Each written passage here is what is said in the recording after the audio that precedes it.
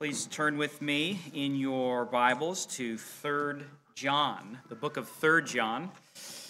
Right at the end of the New Testament there, 3 John and then Jude and then Revelation. We've been doing a study, preaching through 1 John, 2 John, and now 3 John. And I think, like 2 John, we'll probably do 3 John in two messages. We'll get, Lord willing, to verse 8 today.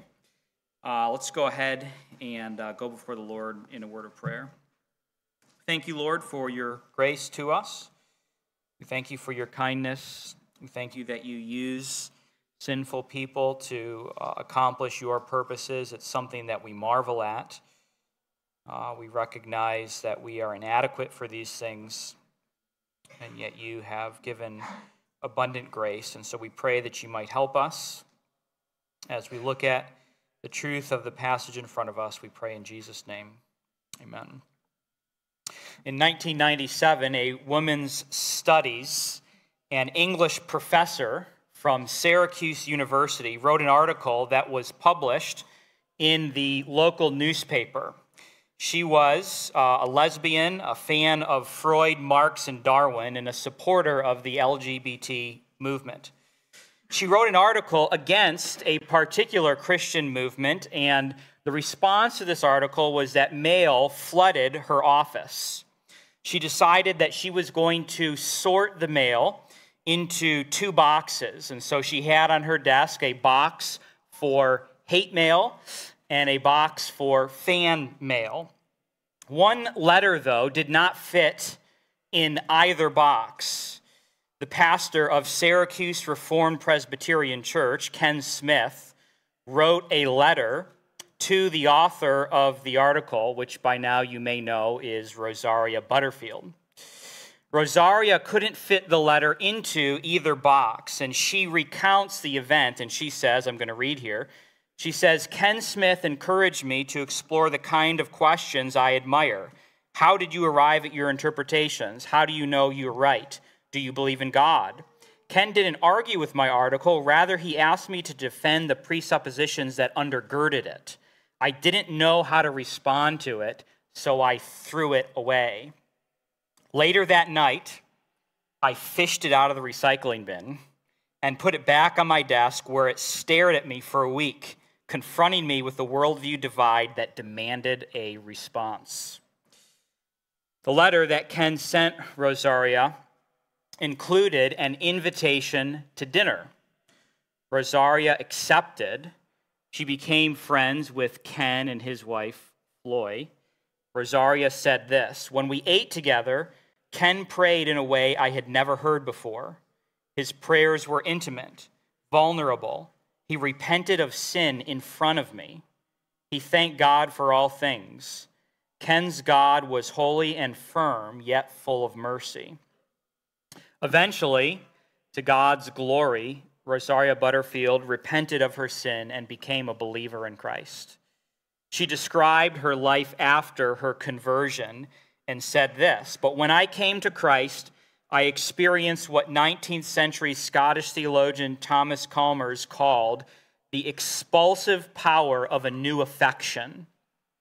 At the time of my conversion, my lesbian identity and feelings did not vanish.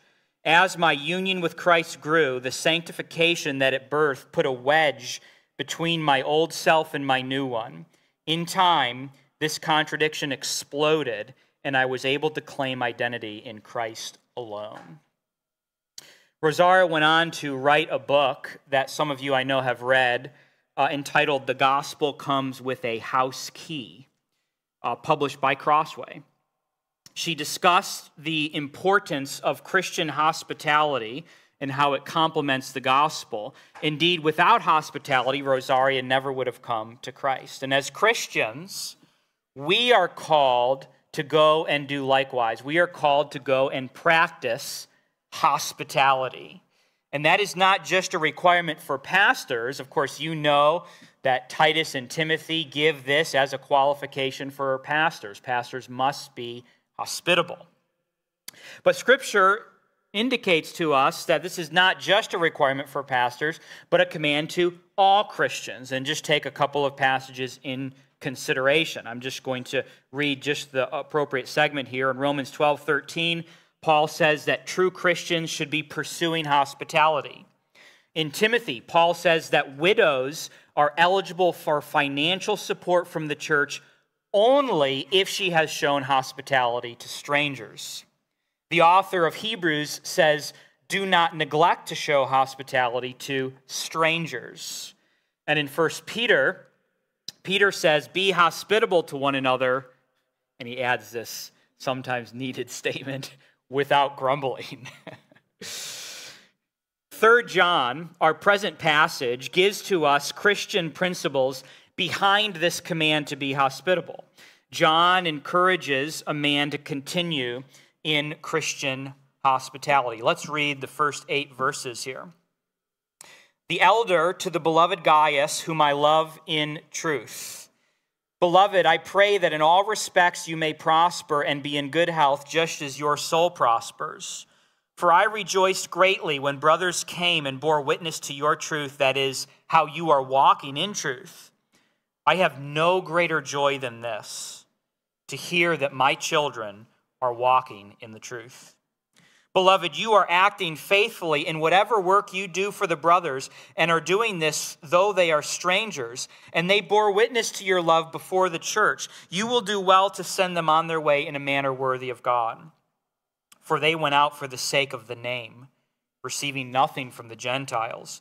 Therefore, we ought to support such men so that we may be fellow workers with the truth. John begins here with an introduction. In 3 John, in verse 1, he says, the elder to the beloved Gaius, whom I love in truth. Now, you may remember from our study in 2 John that there was some discussion because John wrote to a lady. And we were wondering, did John write to a specific lady, or was he using this in maybe more of a metaphorical sense to refer to the church at large? But there's no question about it in 3 John. We know that John is writing to an individual, and he specifically names this individual, and the man's name is Gaius. Now, the name Gaius was one of, and possibly, according to one commentator, the most common name in the Roman Empire. And so it is difficult to say with any kind of certainty to know which Gaius John was writing to. The name Gaius appears in the Greek New Testament 5 times. And according to a 4th century document, the Gaius in 3 John is the Gaius of Derbe, who's referred to in Acts 20 in verse 4, and who was, at least for a short time, a traveling companion of Paul. Now, we have no way to verify this. And so we simply have to conclude we don't know which Gaius he was specifically writing to, whether it was one of the ones mentioned in the New Testament or whether it was one that was not referred to in Scripture. In any event, we do know that John is writing to an individual and not a church.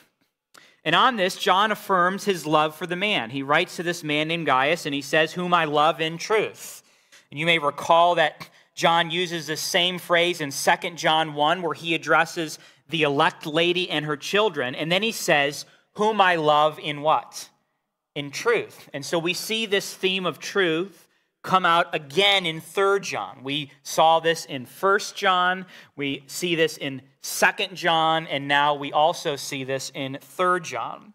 The emphasis that we made at that time, and went off on a little bit of explanation, and I won't repeat all of that, but the emphasis that we went to that time was to say that Christians find a shared unity around truth. In our current day and age, with the current spirit of the age, we live in a culture that really seeks to downplay truth. We live in a climate of moral relativism or postmodernism, where truth is seen not as something that is transcendent. Truth is not seen as something that transcends culture and time, but truth is seen as something that can be relative to the individual. In some circles, it's even popular to treat truth the same way that you might treat your favorite kind of ice cream. This is my favorite flavor, and this is your favorite flavor, and there's not one that's right or wrong. But in this context, John is reminding us, though subtly, that truth is absolute, that truth is truth, and that it's not open for debate. And Christians, moreover, find shared unity with one another around the truth. We are called, as we saw last time, to increase our agreement with one another. Paul talks about this in 1 Corinthians in particular. And so Christians find unity around the truth. Surrounded by a sea of moral relativism, Christians do not compromise on the truth. We are to, as the passage says, love one another in truth. In verse 2, John says, "Beloved, I pray that in all respects you may prosper and be in good health, just as your soul prospers." John prays, of course, for a friend in this verse, and you can see the tender affection that he has toward this man Gaius. He cares about him. He writes to him saying that he hopes that he recognizes that his soul is prospering, as we'll see in a moment here, but he also prays that he might have good physical health. Now, you won't find, by the way, anything in this verse that leads one to believe in the so-called prosperity gospel. Nothing of that brand of false teaching can be found here. He simply has a friend and he cares about him, and he simply prays for good health. And we should, by the way, do the same. I do not wish ill health on anyone. And my prayer and heart's desire for all of you is that as members of Crossview Church, as friends, is that all of you would be in good health. That's my desire for all of you.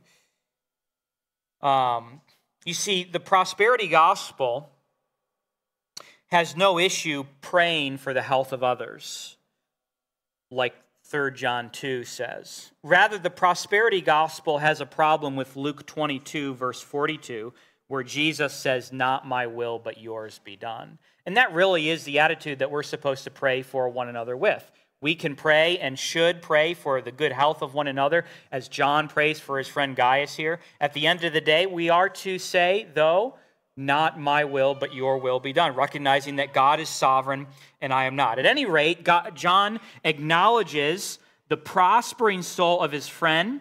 He prays that his health would prosper in a similar manner to his soul. And then he says in verse 3, "I rejoiced greatly when the brothers came and bore witness to your truth, that is how you are walking in the truth." And so what John is beginning to unfold in this letter for us is a scenario where he has this friend Gaius, and there are some brothers in Christ who have come to John, and they have reported that John is doing, or they reported that Gaius is doing very well. And so John says simply, "I rejoiced. The brothers came, they told me that you're walking in the truth," which leads to verse 4 where he says, "I have no greater joy than this, that my children are walking in the truth." This leads us to believe that Gaius is probably one of John's spiritual children. That is to say, that John shared the gospel with the man Gaius. Gaius heard the gospel. He repented and believed on the Lord Jesus Christ.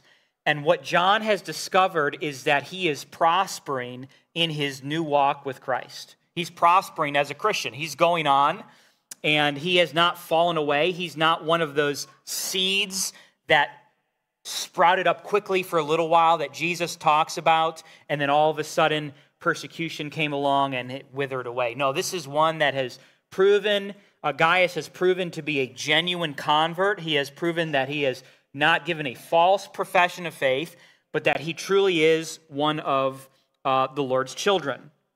And so John responds to this by saying, "I'm praying that your health would prosper as your soul is prospering. And by the way, I heard that your soul is prospering, and I have no greater joy than to know that my children are continuing to walk in the truth." Now, I think in context, John is referring to his spiritual children. I do think this also applies to one's physical children as well, and not just one's spiritual children. Obviously, every parent, their greatest joy, as I mentioned this last time, is that their actual children grow up to repent, to believe on the Lord Jesus Christ, to become Christians, and then to continue walking in that Christian truth. A child's path in life could either be a parent's greatest joy or a parent's greatest sorrow. There's a proverb that says something similar to this, and you probably could put this right in the margin next to 3 John 4. But Proverbs 10 and verse 1, a wise son makes a father glad, but a foolish son is a grief to his mother. Likewise, Spurgeon says, I have seen good men and great men crushed beneath the daily trouble caused by their children. Children are a blessing, and they can be made by God the choicest of blessings. But if they shall grow up to be dissolute, impure, ungodly, they will make our hearts ache. It is thus perplexing that so many parents care more about a child's academic success than his spiritual success. And I'll quote Spurgeon a couple more times here. He actually preached an entire sermon on this one verse, and there was a lot of gold nuggets in that message, but I'm going to quote him a couple more times here. He says on this topic, they joy, that is parents, in them, that is their children, if they're healthy in body, but they're not saddened, though the leprosy of sin remains upon them. Spurgeon is talking about parents who care more about the academic success or the health, well-being of their children that way, even though they're not Christians. He says, they joy in their comely looks, and they do not inquire whether they have found favor in the sight of the Lord. Put the girl's feet in silver slippers, and many heads of families would never raise the question as to whether she walked in the broad or narrow road. It is very grievous to see how some professedly Christian parents are satisfied so long as their children display cleverness in learning or sharpness in business, although they show no signs of a renewed nature. And of course, Spurgeon is not saying that those other things are unimportant. He's simply saying that they're not the most important thing. The most important thing, of course, is that we know that we have a right relationship with the Lord. We are born as sinful creatures by default at enmity with God. You are not born morally good. You are not born morally neutral. You are born an enemy of God from the womb. And what Spurgeon is simply noting here is that the most important thing is that a child comes to know Christ.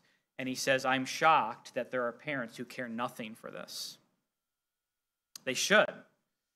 And a true Christian parent will echo the sentiment of 3 John 4, I have no greater joy than this, than to hear that my children are walking in the truth.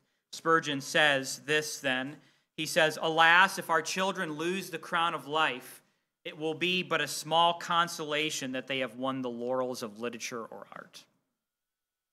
You know, give your own soul for this, what? Of course, back in the words of 3 John, I have no greater joy than this, than to hear that my children are walking in the truth. What parent does not want to hear this? Every parent wants their child to walk in truth. John Frame describes it this way. He says, to walk in the truth is to obey the commands of God. And in this regard, Spurgeon says, beloved, if you love your pastor, if you love the Bible, if you love the gospel, if you love Christ, if you love God, be a holy people. Those then who live their lives disobeying the commands of God not only dishonor their Lord, first of all, but they also grieve their spiritual parents and their natural parents. So Some of you know this. Some of you have experienced a wayward child firsthand. Some of you have seen it secondhand in someone else.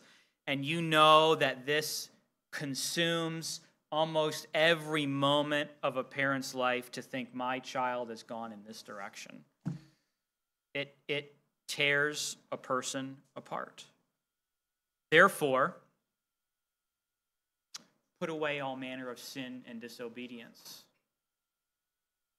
And by the way, talking to everyone, but let me talk to you children, okay?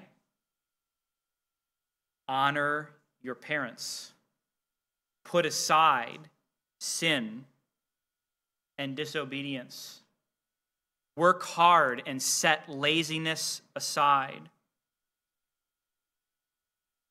And everybody here today, put down and put away pornography, coarse jesting, sexual innuendos, anger, worry, nagging, passivity, dishonoring your parents, immorality, greed, lying, idolatry, effeminacy, theft. And then in the words of Colossians chapter 3, so as the elect of God, holy and beloved, put on a heart of compassion, kindness, humility, gentleness, and patience, bearing with one another and graciously forgiving one another. Whoever has a complaint against anyone, just as the Lord graciously forgave you, so also should you. And above all of these things, Crossview Church, put on love, which is the perfect bond of unity. And let the peace of Christ rule in your hearts, to which indeed you were called in one body, and be thankful. Let the word of Christ dwell in you richly, with all wisdom, and admonishing one another with psalms and hymns and spiritual songs, singing with gratefulness in your hearts to God. And whatever you do in word or deed, Crossview Church, do all in the name of the Lord Jesus, giving thanks to the Father through him. Or, to summarize this, we could say in the words of 3 John, walk in truth. There's no greater delight to a parent than to realize and see and recognize that your child is walking in the path of Colossians chapter 3. Walk in wisdom. John says that this brings a parent the greatest joy. Let me just say, if there is any parent who is experiencing the grief that comes from a wayward child, and your child right now is wandering, it's not too late. Go and impact that child for the sake of Christ. Whether they're in your home, whether they're outside of your home, wherever that child is, go point them to the Lord Jesus Christ. Now, in the present text, what John is observing here is that his friend and spiritual child, Gaius, is walking in the truth. He is following after Scripture. He's following through on what Colossians 3 says our life is to look like. But I want to kind of drill in here a little bit, because what's going on is that John is making an observation about something very specific. He says he's walking in truth, but he gives a very specific example of how he's walking in truth. And he tells us this beginning in verse 5. Beloved, you are acting faithfully in whatever work you do for the brothers, and are doing this though they are strangers. Now, this is going to kind of become clearer and clearer and clearer as we look at the next couple of verses. But in verse 5, he is introducing to us the fact that what Gaius was doing is Gaius was showing hospitality to Christian brothers. You may recall in 2 John that the lady was showing hospitality to who? Remember this? Yeah, deceivers, false teachers. The lady in 2 John, John was writing to this lady, whether an individual or the church, and this lady was showing hospitality to false teachers and bringing these false teachers into her home or the homes of the people in the church so that they could then go and spread this false teaching. Probably was done out of a heart of compassion. And what John says is that they went too far in this regard. He says you shouldn't even give them a greeting, let alone have them come into your home. Okay? 3 John is the corollary to that. So it's almost like to get this full range view of Christian hospitality, you need both 2 John and 3 John.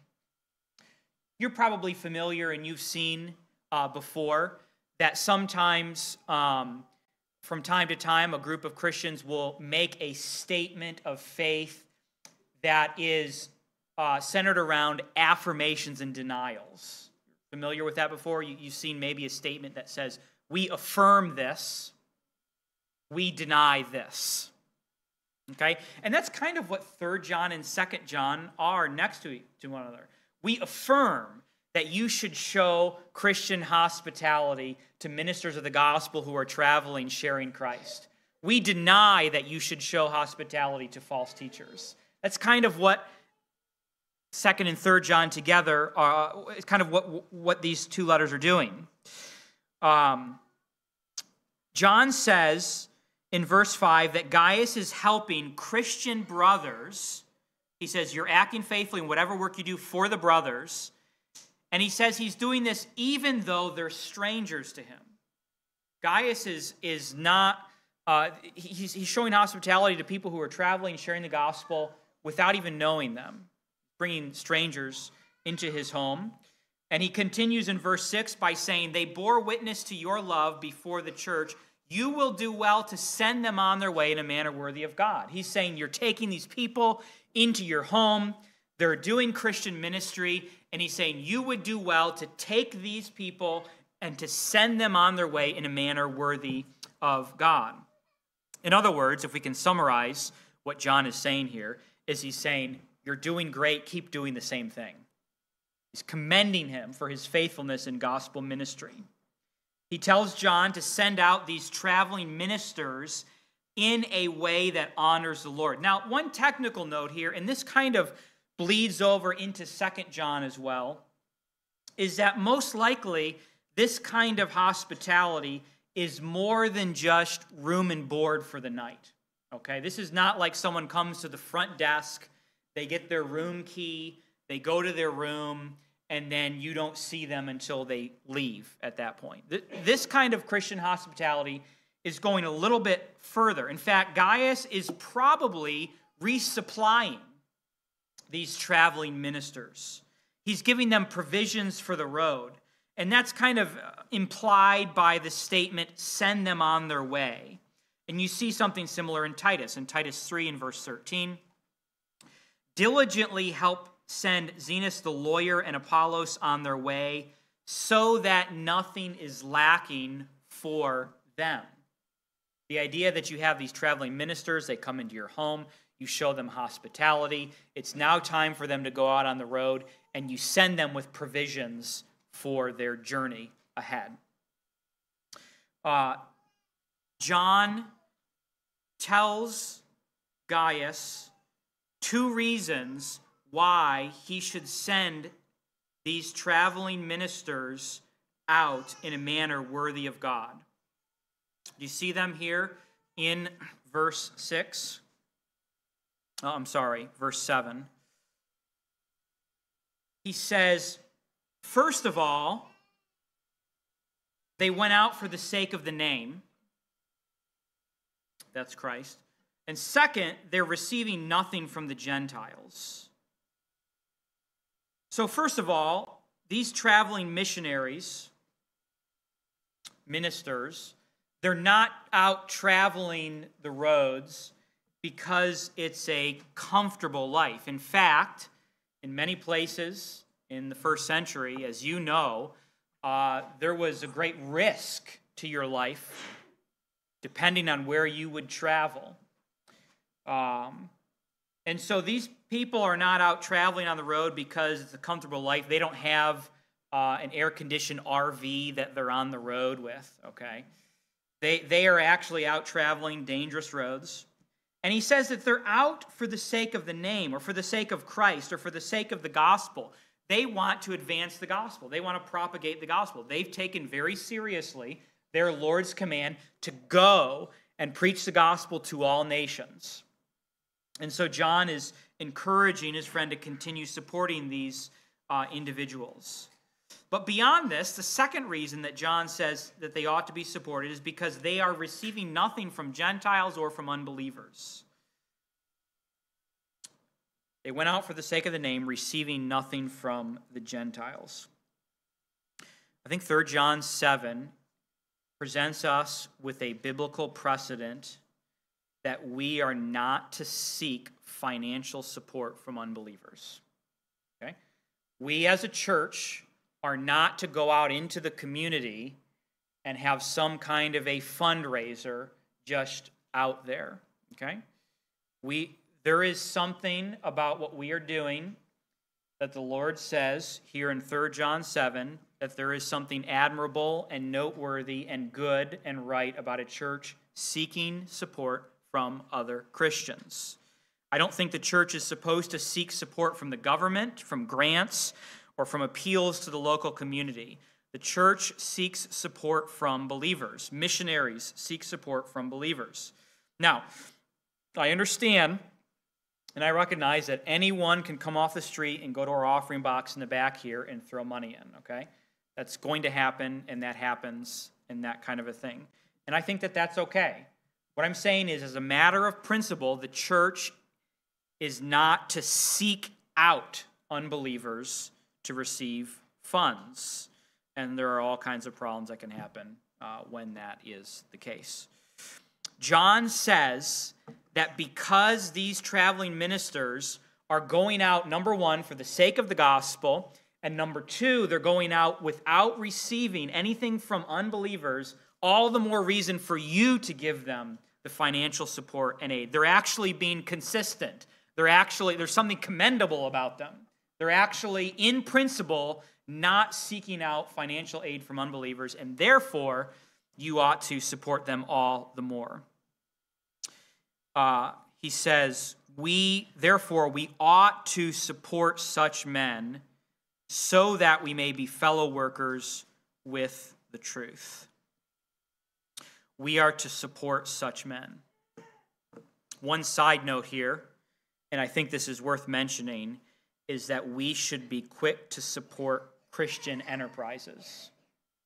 It's a good thing for us to give financial support to good Christian works. Therefore, we ought to support such men, as the text says. I would say that it's a good thing to support good parachurch organizations. A great one is Answers in Genesis, a wonderful ministry that we have loved for many years. And there are lots of Christian works similar to that are worthy of receiving Christian support. Now, by the way, let me just add a little side note here, that's not at the expense of supporting your own local church, okay? I don't think that you can say, I'm going to replace my quote-unquote tithe to the local church by supporting something else over here. I think there's biblical precedent for you to support the work in front of you first, and then as the Lord prospers you beyond that, you can support these other kinds of ministries and organizations. And beyond that, let me add another kind of side note here. I would even say that there is something noteworthy and noble and good about Christians being quick to support other Christian entrepreneurs in our own congregation. There are some of you who own your own business, or there are people who work out. We should support one another, right? We should help one another. We should do business with one another, and that should be able to be done without conflict and that kind of a thing. And by the way, I keep adding these side notes. I'm sorry. Side note, side note, side note, side note. Side note. Don't ask them for a discount, okay? Now, sometimes they'll give that to you, okay? And some of you have given me discounts, so I'm trying not to be hypocritical here. I have never asked for one in my life, okay?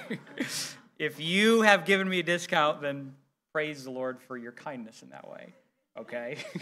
They can give it, okay? I'm just saying don't be a cheapskate, okay? Support one another, love one another, okay? You see what I'm saying? Therefore, we ought to support such men, okay? Support those in your own church and other good Christians that you know. I'm not saying you can't do business with unbelievers, but as much as we can, let's do business with one another and support one another and encourage one another in that way. The end result of what John is saying in the passage is that when you are supporting these Christian ministers, when you support them, he says, you become fellow workers with the truth with them. Okay? Now, do you remember the corollary to this in 2 John? Do you remember? It's almost like this section of 3 John and that section of 2 John, it's like they're mirror images of one another. And he's saying, don't show hospitality in this way because you become fellow workers with them in what they're doing. Do show hospitality in this way because you do become a fellow worker in this way. Okay? So the corollary to 3 John 8, so that we may be fellow workers with the truth, is 2 John 11. And you'll see that here. The one who gives him a greeting participates in his evil deeds. Okay? So he's basically saying that when you show hospitality and support these traveling ministers in this way, you are either, if they're propagating false truth, you're participating in their evil deeds, or if they're spreading good truth of the gospel, you're becoming a fellow worker in sharing the truth with them. But in neither case are you neutral. It's not just that I'm showing hospitality in a neutral fashion. It's I'm showing hospitality for a positive good or for a negative evil in that regard. And so he basically is just encouraging us to think through how we're showing hospitality to people. Do this, but don't do this. And as he said in 2 John, he said, some of you are going too far. That is to say, you've become influenced by, and maybe even perhaps what was going on is that these false teachers were playing on their sympathy and playing on their compassion and playing on their love and actually taking that as a tool to manipulate them to be able to get what they wanted and propagate their false teaching. When you help to subsidize someone else's work, you participate in some degree to what they do. In 2 John, that participation is one that is inclined toward evil. In 3 John, that participation is one that is inclined toward good. You see the full scope of this?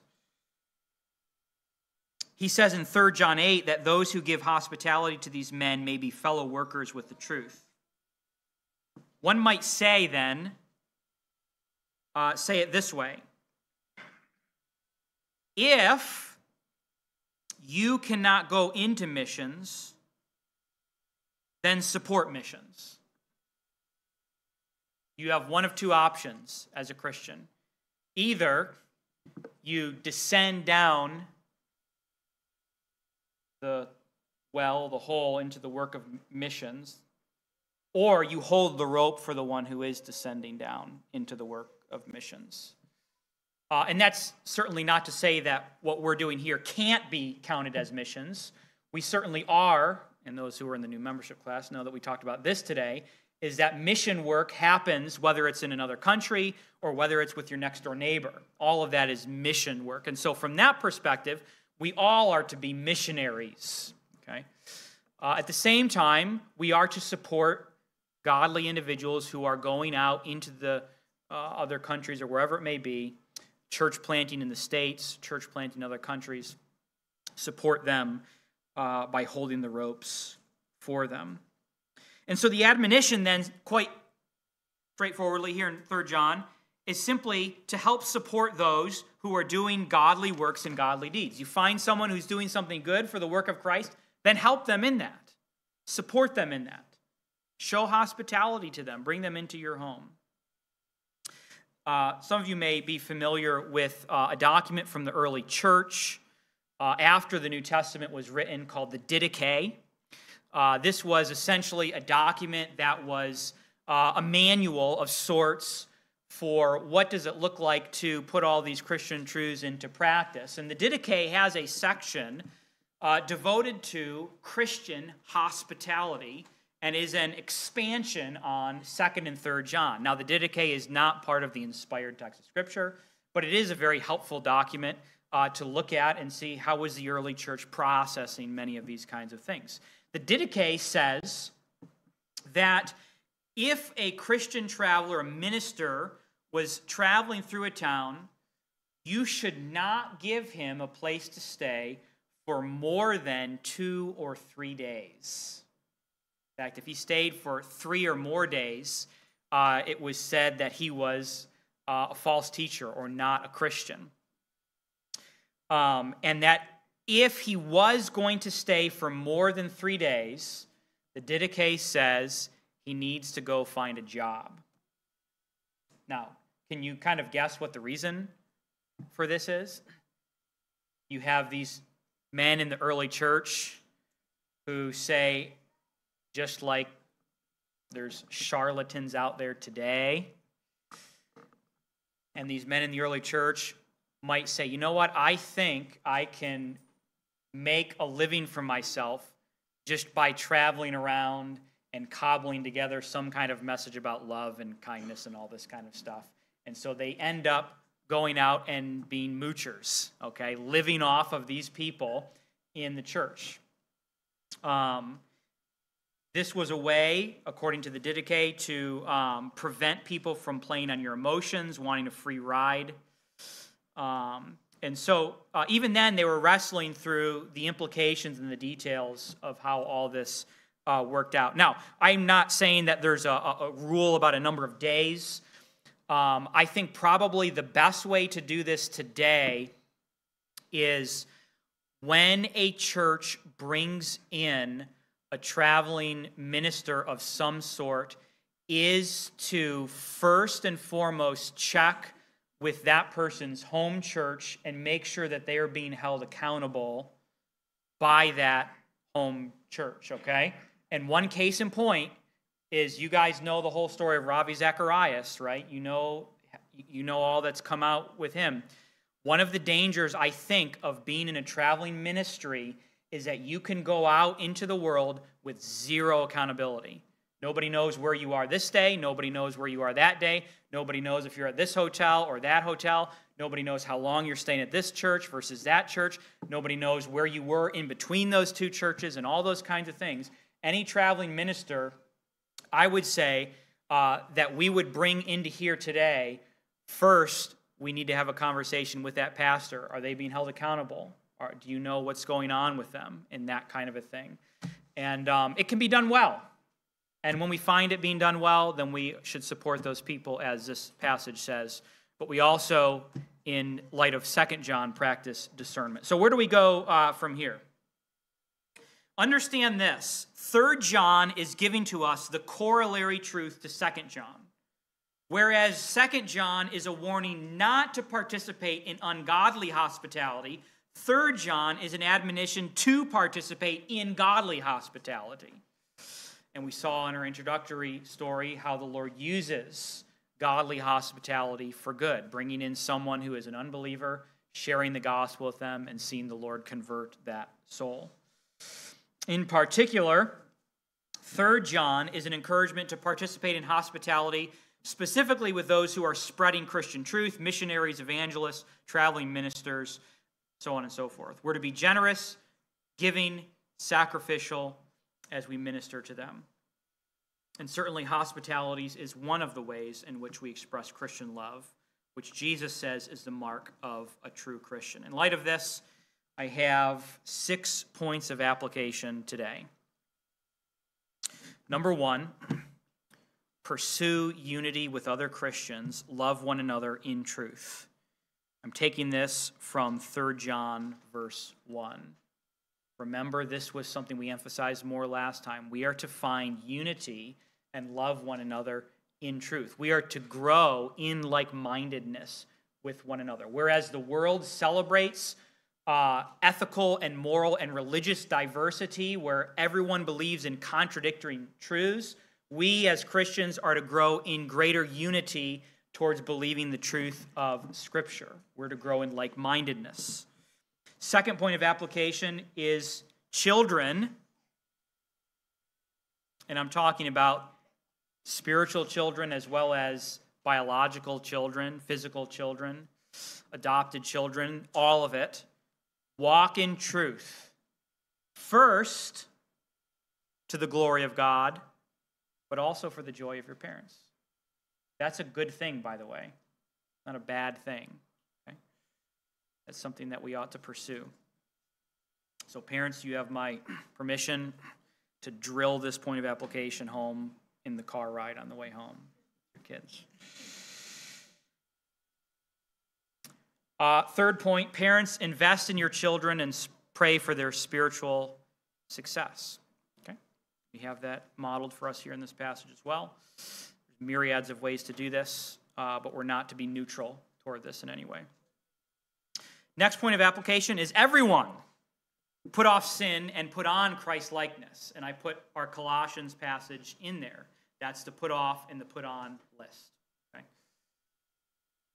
Number 5, show Christian hospitality without expecting anything in return. Be generous. Be kind. It is a great joy and delight for me as a pastor when I hear, oh, I was over at so-and-so's house this week. Oh, so I love that. I hear people all the time who are coming here, even as very new visitors, saying, oh, we're at this person's house this week, and next week we're at this person's house. Praise the Lord for that. Keep doing that. Show Christian hospitality. And then finally, be fellow workers with the truth by generously supporting Christians, churches, missions, parachurch organizations. Find people who are doing a good work for the Lord and join them by holding the ropes for them. Thank you, Lord, for your kindness to us. Thank you for this passage. We pray that you might help us to honor you in our obedience to your commands. I pray that we would pursue the put on commands of Colossians, that we would put off the sin that so easily clings to us, and that we would put on Christ's likeness, loving one another, setting aside our sinful passions for the sake of Christ. Help us to follow through with what 3 John tells us to, which is to practice godly hospitality, to support people, to encourage them, and to love others for the sake of the truth. We pray this in Christ's name. Amen.